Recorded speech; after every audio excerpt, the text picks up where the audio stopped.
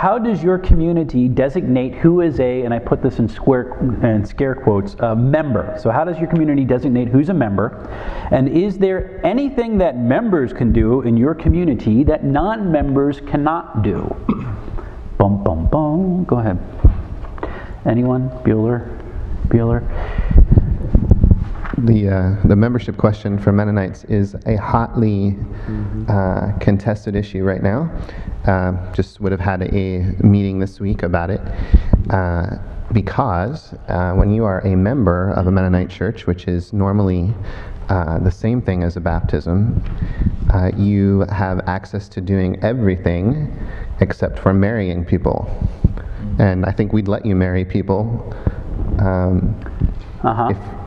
but that's not, we have to go through credentialing processes, which are national government related ones. So Pennsylvania, anyone can sign the marriage certificate. Yeah.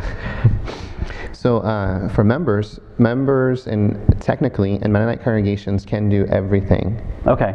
There's not a restricted level of access because of emphasizing on priesthood of all believers. Okay. And is there anything that in your community then, is there anything that non-members cannot do?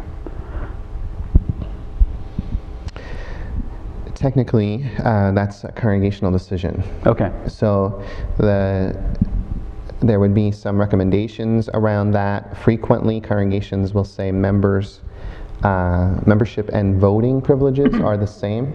Okay. However, we have increasing numbers of congregations who will say, well, our voting body is who attends here regularly. Okay. And then there's really no adequate listing of that kept. Mm-hmm. And there's really then, in effect, no membership role. Okay, so it's a little bit different. Yeah. Can I bring it out to a denomination since you work with New Church Development? How does, you're with Mennonite Church USA, right? Yep. So the merged guys. How does Mennonite Church USA determine who's part of your membership and who's not? Mennonite Church USA is being pushed on that right now because we have full membership. Franconia Conference is unique in that it has a full membership status and an associate member status. It's considered a partner level status. Okay. So we have a number of congregations that are partners that are also members of other conferences. Gotcha. And then we also have some congregations that are partners but are not members of any other denominational group at all. Okay. But our technical membership is conference. Each congregation has to be a member of a conference to be a member of the denomination. Right. Okay. That can't be separated out. Okay. Nice. And do you have any kind of standards that they have to adhere to be part of that? We'll get into that a little bit later. In theory, yes. In theory, yes. And this is the part that maybe is a little bit questionable on YouTube, but I can say it anyway. Yeah, we can talk more about that. We'll talk about that in a little bit. Go ahead, Chris. How about you guys in your church? How do you designate who's a member?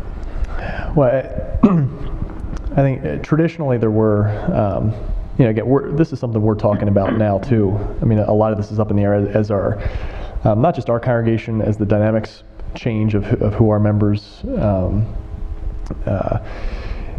There is the process, membership, class, baptism, and joining. Some people are choosing not to join congregations, but want to be an active part of what we're doing at the church. And I think I'm not totally sure of what our Constitution says on that, but there's probably other guidelines for that. But one of the things that there is an openness. We do have some non-members that are serving on some of our commissions and things like that, which is kind of neat, and you hope would want to join. So they're not technically members, but they're on commission. Not technically members. I don't believe they can head up one of the commissions, but they can participate as a congregational representative. Okay. Cool. Yeah, that's a big question for a lot of people, which is why we